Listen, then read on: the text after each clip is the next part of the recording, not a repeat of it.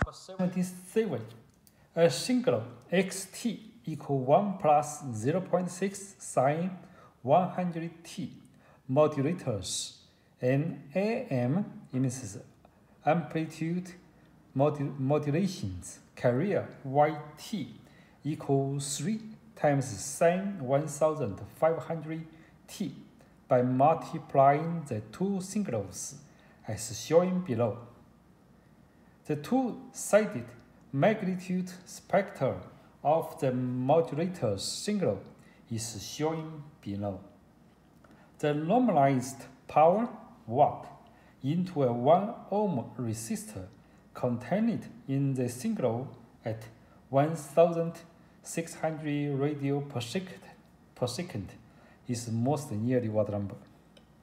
We know they have two signals here.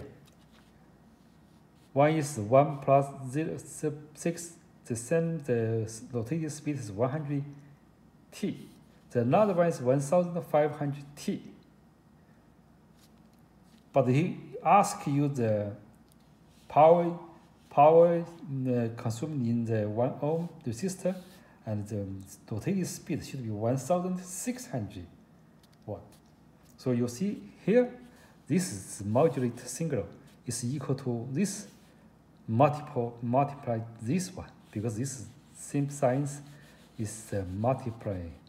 If like the sigma like this one, as pins is plus this one plus this one. So for this question, this is multiply here times, you see the class over. So for the solution, for the single modulated signal, we can call the xt times yt. And xt is equal to this one, 1 plus 0.6 sine 100t. And times yt is this, 3 sine 1500t. So you can times inside this 2. This is 3 times sine 1000t, and plus this one 0.6 times 3 times sine 100t times sine 1500t. So this is no change. We can write down here sine 100,000 1500t plus this is 1.8. How about this one and this one? So we can check the formula in the math section in the FE handbook. In the math section here, you see this one, sine in page 23. In page 23, you see this is sine alpha times sine beta, sine alpha times sine beta equal to 1 divided by 2 and bracket cosine alpha minus beta and minus cosine alpha plus beta. So we can use this formula. So times 1 divided by 2 times cosine alpha minus this one. Alpha means this one, 100. We can use this 1500 plus alpha. We can call this the same.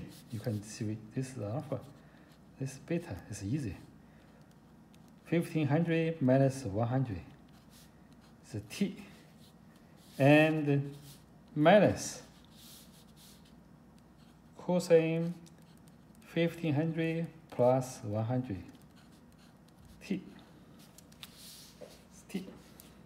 So we can simplify this one, and 3 sine 1500 t plus 0.9